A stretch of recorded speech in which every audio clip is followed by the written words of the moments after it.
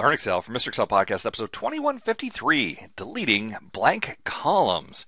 Hey, I was in Green Bay, Wisconsin doing a seminar there, and the question came up about these tiny blank columns between the columns, and is there a fast way to get rid of those? And, well, yeah, sure. I mean, the way that I always talk about doing this is to delete the first one however you want. I use ALT+E, D, C, OK. But then from there, it's easy. Just move to the next blank column. Press F4. F4 is the world's greatest redo. It repeats the last command you did. And now it's just simple F4, right arrow, F4, right arrow, F4. But, hey, if you have 40 of those, that's going to be a hassle to do that. And in the audience was Carmella. Said, oh, hey, wait, no, there's a fast way to do that. Just choose the whole row.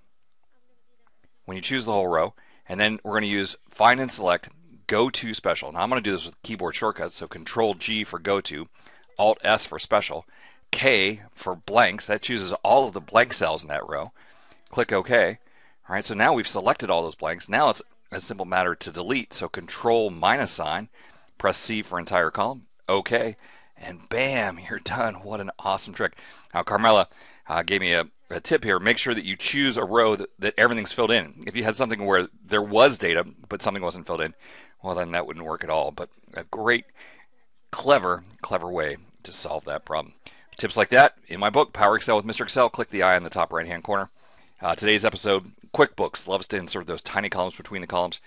To speed up the process of deleting them, delete the first column, then use F4 for a fast redo. But better. Thanks to Carmella in Green Bay. Select a row, Go To Special, blanks, Control minus sign, choose C for entire column. OK. Well, hey, I want to thank you for stopping by. We'll see you next time for another netcast from Mr. Excel.